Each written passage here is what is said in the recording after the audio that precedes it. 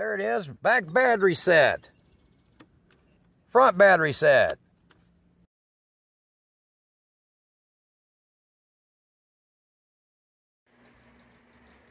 Hey everybody, I showed y'all in a previous video about this scooter. It was real brief, and if you watched the whole video, you got to see something on it. And the video was about one of these. And you can go look at the previous video. I'll put a link or something up there. And you'll see where I used typically used for a basement macerator toilet, $150 item, and then used like a $40 tank on it from Home Depot. Where I made that, there's a special fitting that allows you to go horizontally. Of course, you want to give yourself a little bit of fall. All right, so Emma and Ida are out here with me, and we have a 36-volt Razor little electric bike. It goes about 18 to 20 miles per hour, and with my 190-pound butt on that seat right there, it will hit about 18. With Daniel on it, it'll hit about 20, 21. So it's doing a lot better with less weight. However, distance, they claim 12 miles. It will probably do it, but man, when it gets past the 8-mile mark, it is struggling, and it's lost a speed of about 4 miles per hour. So I figured a solution to it. Now, you're going to like this. 40-volt Black & Decker batteries. You get a pair of them for like $40-something, 3 amp hour. Don't be surprised or upset by the amp hour. It's not related to what we're doing here. This can draw down to 90% power. The lead acid batteries in here, and you can see I've already taken the cover off. So if you've not seen inside of a Razor, that's what's in it. It has 3 10 amp hour batteries. 3 of them. And they're ran to make 36 volts. Okay? And there is where we're going to tie into it, and I'll show you why. But you can't just do this like you think. You can't just add a lithium battery to lead acid. Do not do that. The safety features in this thing will cause it to go bad quickly, and you could do first cell damage. First cell damage is in your batteries where your first cell on your negative side. So you don't want to do that. That would be the cell that's in this bank right here. All right. Not the whole battery, just normally there's the cell. Fuse it out. All right, so what we have is a rotary cam. Now, if you don't know anything about these, this is a basic 20 amp. Now, it's 20 amp at 120 volt, and it's good for about 14 amps on the test that we pulled on it at the 36 volts. So we're good for about probably 14 and a half amps. Now, this motor does not pull 14 and a half amps. So 10 amp batteries, get it? So the thing is that the way that you wire this, I want to show you this, and I want you to take a good mental picture. You see where it says 1, 3, 5, 7. Now what I've done is I branched them together, okay? And then they have 2 12-gauge wires stranded coming out of them. Now, over here, I put back battery, a B, and front battery, an F. So when the switch turns forward, it'll show front battery on the switch and back. Now, in this compartment on a Razor, you have your controller. This is your throttle controller right down here, and they don't get hot. I've ran this thing hard, pulled the top off, and it was just gently warm. It wasn't really hot. You have your switch that switches it on and off. You have your charge port, and you have a few safety features like you have an inline, just simply a bridge in here, just a fuse, and it doesn't matter where you put it. You could put it here if you wanted to. You have a fuse. Now, I don't have to have a fuse when I mount this other battery with it. I don't have to have that. Now, what I've done is I've pre-done over here for the switch, and you can see it's protected right here by these bars, and we're going to run 12-gauge extension cord through here, up here. I pre-drilled some holes, and it's going to mount, the battery's going to mount back here under the seat. So now I've unbolted the seat. Now, y'all don't usually see me do this in my videos. Deeply prepared. So, and then I have 2 pre-tapped holes for where we're mounting.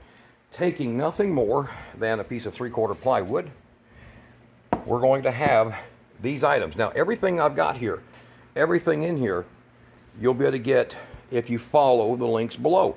I put links to where I sourced all this. One spot, this is 28 bucks. One spot, I got it, it's like 16. One spot, these are $49, and one other spot, they're like $74. So, I mean, just showing you the difference. This is a 3D printed item, and one of the things that you want to do, now, rough surface, you'd be using this for a tool. The one thing about 3D printed items is they're fairly durable, but I've got a little secret here, shoe goo. Now, what I'll do is I'll put just a thin film of shoe goo on here, and what that does is that prevents fracture from vibration. And then I'll just stick it on the wood and let it tighten up with the screws. So you can see all the screw holes have been pre-drilled. They're ready to go. I'm trying to make this easy. So we're going to go ahead and put these parts like this together. I've notched the little wood sections out to where they make over these welds, to where this piece is going to fit here. And your battery will clearly slide in and out under your seat. And you're not supposed to run these out in the wet, rain, and everything else. They'll be okay in a brief moment. They're fairly well sealed up, but water will get in them. There's no big gasket here, you know, going around to prevent water. And actually, believe it or not, it sets up just enough to allow airflow to pass through there to help cool that motor controller. Now, of course, this is the simple little Da-Ying, it's the brand, Da-Ying motor. Okay, so it's a 350 watt motor, and the controller, even though the motor 350 watts is extremely close to 10 amps, 9.62, the controller will only feed it a maximum of about 310. Now, if you want to buy a little razor that's got lithium batteries in it, you're going to pay about $1,200. But this one, I get at Walmart. Look below. I'm going to put where I get it at. It's about $50 cheaper than most of them at Amazon. Yeah, Walmart. No joke. All right, now using this extremely old meter, I have located where my terminals functionally should be. And my garage sale item, isn't that cool? It was like 25 years old, still in the box, brand new. Yeah, that's kind of odd. So let's get this mounted, and I'll show you these batteries, and I'm going to show you the wiring steps. All the materials that you see here are going to be used in it. Here is the bolts that'll be used going down in here and attaching it to that metal frame. And you can see right there, I pre-did them, pulled them back out so you guys make it easy. Here is the 12 gauge exterior grade cord. Now, yes, it has 3 strands, but we're only going to be using a black and a white, just like you see right here. That's it. And that's commonly how you would use alternating, but we're going to just follow that process. Cheap, easy stuff you find around the house. You're going to be needing some drill bits. You're going to be needing some different drivers. You're going to be needing like an extension. In this case here, to get down around that right there, to get that screw in, you're going to need some kind of extension, unless you got a special skinny drill. Now, over here, taper bits, or what they call stepper taper bit. I call them taper bits. I've been around since the 70s. They actually had 4 sides to them back then. Now they're just 2. But stepper bits today. A kit for 4 of those is only about 20 bucks. They're worth it. They'll go sheet metal. They'll go all the way up to, I think, what, Daniel, 16th inch? 8th inch metal. Yeah, whatever the depth of this will be, they'll bore that out. So, charger, removable batteries, permanently installed, and later we're going to make some type of little cover. So I will have a cover that will go over it to keep the rain out or something, but we don't want to put this out in the rain at all. But if it got that, we want to prevent it. So now I'm going to go ahead and put these parts together. Screws, bolts, caps. I use these underneath. They don't want to vibrate. They don't want to vibrate loose. They're very good. And just a standard crimper right there. And then here's all the parts, and I'm going to show you real quick. Pay attention. Don't jump off of here. You'll see these are your numbers that'll be up top on this switch. Now go get the switch I'm showing you, because it might be different in a different switch. All right, this is the ones you bridge together. So when the switch turns this way, it feeds power down to here. It won't feed power back, okay? So it doesn't feed power back to that side. When you switch the switch to 0, of course, there's nothing. You switch it over here, it only allows power to go from here all the way through here, and of course it doesn't feed it backwards to that. Now, I've marked it where my top point is for my little handle there, my little knob, and then I want you to look here carefully. You see this? You see that little mark right there? You see that open spot? And you'll see 2 little snaps on both sides. This little face plate you got to be careful. It'll snap right back on, and then this goes over the top, and there's a little tiny screw right there for this. So you'll be able to put it in, and I'll show you how it mounts in when it goes in there. Your flat surface goes towards, and your little raised surface for that identifier plate, that goes out. So, all right, now I'll get some of this put together and come right back into the video and show you what we got. All right, guys, now so far we got some of this set up. Now, before you get worried that there's going to be a problem, I want you to understand that this is the charger. This is the charger that goes to the little scooter, okay? Output 36 volts. If you put a meter on it, just like any battery charger, this is actually outputting a max of 45. So if you're worried that your controller is not going to handle this, don't. Over here, maximum of 42. That's less than the 45 that this thing here will actually put out.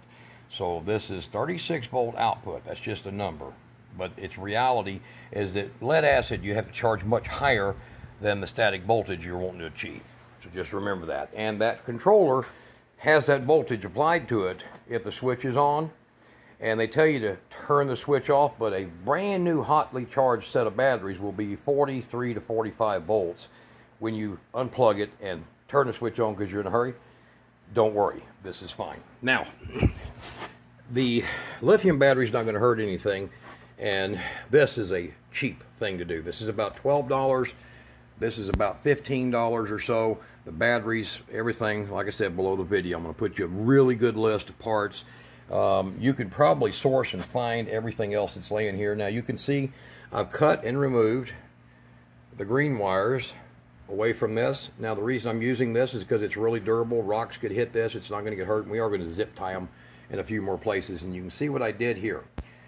I used shrink-style butt connectors. The wires, don't make them tight. Leave them a little tiny bit of slack. They'll be fine. They won't pull loose. And I put a little shoe goo around the wire terminals there. And then to keep it from bouncing loose, I put a little bit here where these wires go together. And this is my hot wire, and this is my common, or my... Okay, this is my negative. People are going to say something. And this is my positive. Now, we're going to take these wires here from the battery. Now, so that the battery doesn't risk fire or an arc, we're going to go ahead and pull the fuse. Now, it's a 30 amp fuse in it, but it only needs a 15. They put a 30 in there so you don't end up getting in the damn board and working on it. They don't want you doing that. Whoops. Okay, so now here's your cover. Here's your other parts as we described. And I've currently got it wired up right now. Now, I want you to look very careful. If you want to take and zip that snapshot, there you go. That's the wires going to the battery. Just make sure that when you start with your switch in the center position up. Now, you can flip that around just about any way you want it. It can mount, because it's a square piece, it'll mount anywhere, and your screw goes in the center, tightens down. It will go anywhere. All right, but look how I got it. Look at your combination of wires. Now look carefully at this and know when you flip around, they don't join the two banks together. If you wire it like I've got it, it doesn't happen, okay? So there, get you a snapshot of that. All right, now, and what I've done there is, because I've been able to turn my switch and point that way towards the batteries, I've marked that as front and marked it upside down and both, so I won't make a mistake, and that is back. That's this one up here. Okay. So what we got is this battery here. I'm going to have Daniel hold this, and I'm going to show you my next step. I'm going to take and disconnect the battery right there. And the reason I'm doing that is because I don't want to cause any problems with any stored power in the capacitors, because there's two large plate capacitors in that. I don't want to cause any problems there, okay? So now that's loose. We'll get rid of this here warning stuff. It's going to be in the way. I can actually just pull it off. All right, now, individually cut the wires. You want to make sure the wire will reach down to where this is going here on the side. Now, you can look over here on the side and you can see where I've made the holes.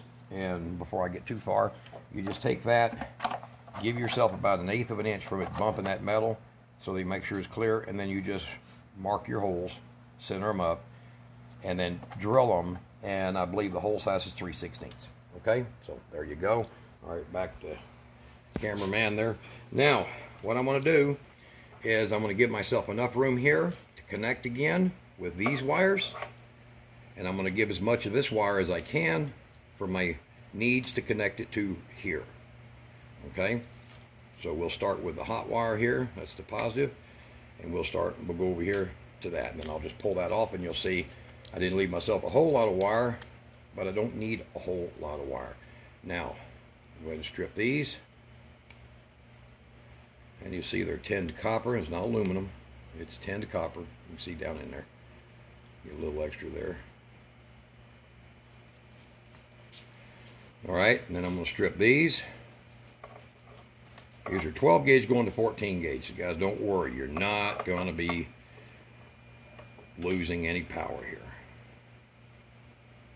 And the runs are so short, it doesn't really matter here. All right, so we agreed that the black would be the plus, the positive wire, and give them a twist together. And then I'm going to put one of these on there because they're notorious about not really wanting to fall off. And we'll put a crimp. You want to go just at the bottom. You see how I'm going in there? Just at the bottom, and give it a full hard crimp. All right, now you see how that's in there? And we'll do that repeating. Now, remember, that's the wires coming out of the bottom to this side, and that's the side plug going to the controller. So there's your power side, your input. Now we're going to take this here, match them up on the end, get that crimp on there. If you don't want to use butt connectors, you can solder these.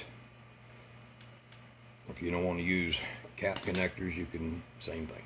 All right, so now, to make this a little easier on me, here, let me get these wires around here. I'm going to go ahead and tuck these up, tuck these out of my way, give them a little bend, get them out of my way. Now, they're not hot because I've taken the fuse out.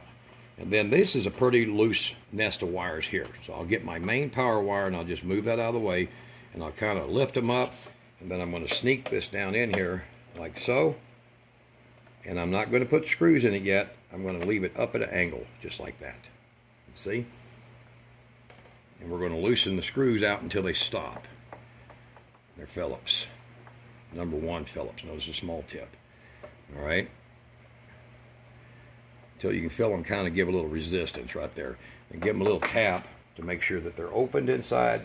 There we go.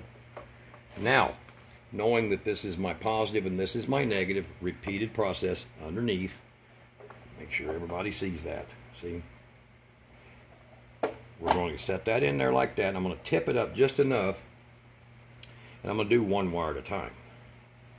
So you take these little 14s and they'll work fine. Strip about a little over 3/8 of an inch, close to a half, and you're going to feed that right in there on the positive side. See, positive side. And you'll tighten that down. Do one at a time. Do not start tearing them apart unless you're doing them one at a time. You're going to firm that up. Don't try to strip that screw out. It holds well. Some of the other ones I bought, they're worthless. But these have been real good. So, and hold your wire well so you don't jerk it loose. You see they put that hot melt on there. Vibration proofing. And you'll see what I do for vibration proofing in addition. So, now that's my hot wire. I'm going to get way over here to the side. Stay away from that, even though I've disconnected everything. It's just good practice. We'll tighten that up. Now, we've got that all put together. We have our connector here. It's connected to that cluster you see underneath. And now we'll be able to have this is in the center. It's, in other words, it's nothing going on there. And I will snap this back together. And it has to go underneath. So you got to kind of see how those got to move in there a little bit. This ain't the first one I've done, guys. That's why I'm teaching you now, and you can see you can just tuck down just like that. Now, what I will do, as a rule of thumb, is you see my little acrylic shoe glue. I'll put a little dab of that.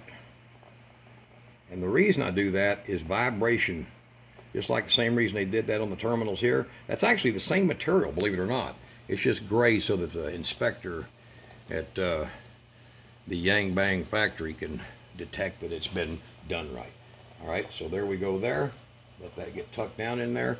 And then you don't want to use it because it can be electrolytic. You don't want to use it directly on metal contacts. So we won't worry about that too much. It is mechanically connected. Now, all of this is wired. It's wired back up to here.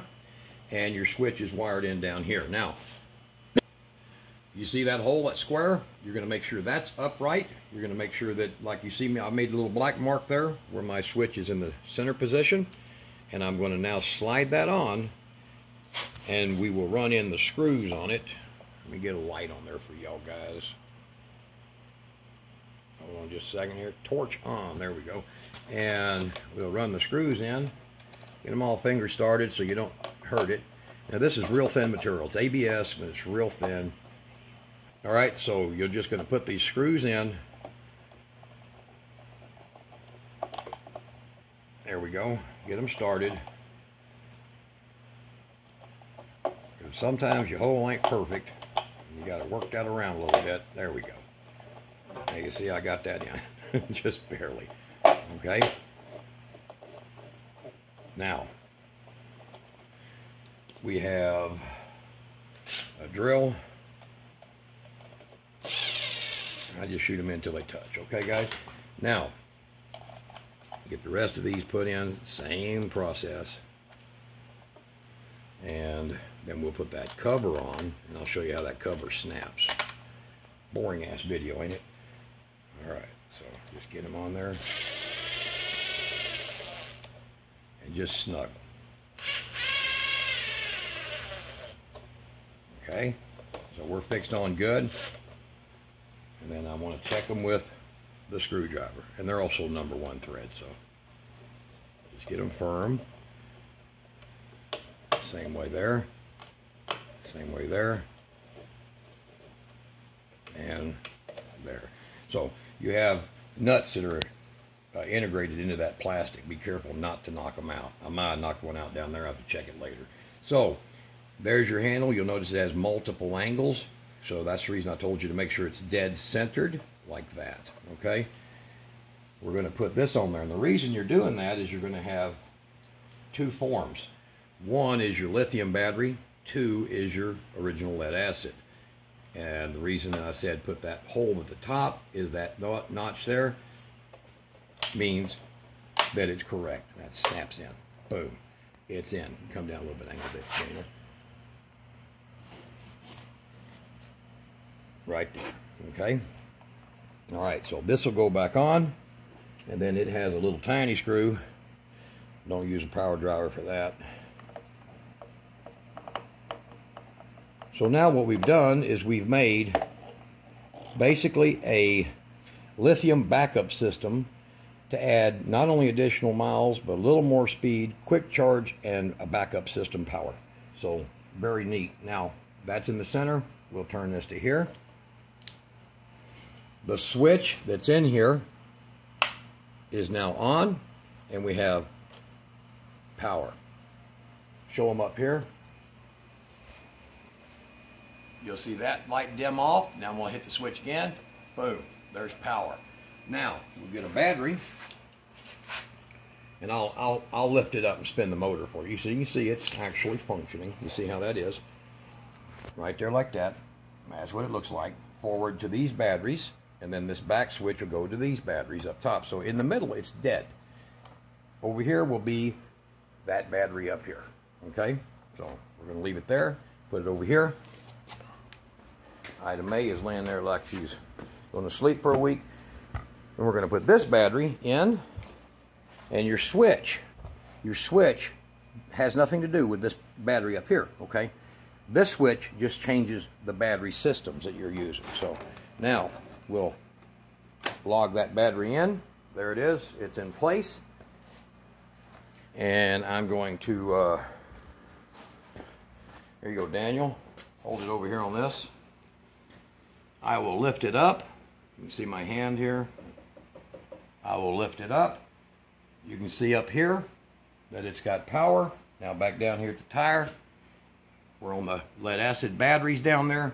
I'll lift it up. And See? There. Now, back down here, we're going to switch it over to this battery. So now it's coming off of this battery. Boom. Power switch over here is still on. Listen to the difference in sound. So now you've got that, and you can check these batteries by looking at the side right there, and you can carry a spare battery with you in the back. Now our job is to button it back up, and we'll take Daniel for a ride. That's going to be in another video where we do the mileage on it, and it does work great. So there you go, guys. You see how that works? Don't forget, you've got two nuts that are on the other side here, and then this back end back here is threaded into the metal. So you'll have that threaded in the metal, and up here you'll have two nuts that are going through right there for the board, for your step board. Now the complicated setup is it. Be sure you pull your fuse. Be sure you do it like I showed you here, so that you don't have the problem. Now tuck your fuse back down, make sure your wires are clear, like that, and you're good to go. Now we'll zip tie some things off, but what do you guys think? Put the seat back on. That'd be an uncomfortable ride, wouldn't it? All right, and now you got a rechargeable battery to add, a two-way selector. That's both off. You can actually leave that on button on if you want to. That right there is the front batteries. Center off, back battery. That's your Eco Smart Scooter. Walmart, Bubba. I buy this. Third one I've done. And so far, man, do they haul ass. So there. Oh, by the way, you see that light? Ready? See, 36 volt. Boom. Now watch this. It's on the back battery. It don't know the difference. That extra few volts doesn't matter, and that can run down to about probably what, 10% left in it, and still run you down the highway, as long as you're not 300 pounds. But those, they'll run down to about 40%. So your actual distance off of 10 amps isn't drastically any difference than your 6 amps you got here. A lot lighter. I wouldn't suggest taking the batteries out of there. I'd suggest upgrading what you got. All right, guys, y'all stay tuned. Emma's still around. Looking for another 10 years out of her. 24 is a good age. All right, guys. Right, Daniel? Yep. You're going to ride it? Yep. It's going to scare the hell out of me. All right, guys, so you thought the video was over with. Following morning, we didn't think it was over with. So look, check it out. There it is. Back battery set. Front battery set. Back battery set. Not bad.